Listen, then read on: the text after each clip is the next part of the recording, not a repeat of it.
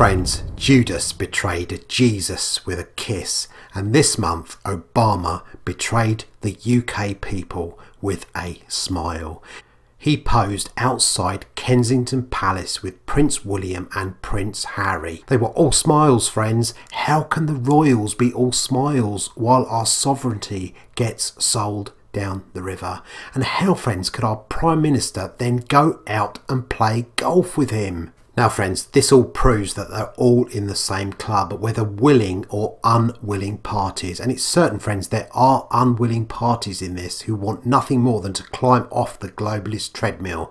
But, friends, it's looking more and more impossible as time moves on. The march towards global governance advances regardless of the cries of the people. The EU referendum and the US elections should be sending clear signals to us, friends. The system is rigged and the end game plan is set in motion regardless of the wishes of the people. Only a miracle of God will see Britain leave the EU, and only a miracle of God will stop Hillary Clinton.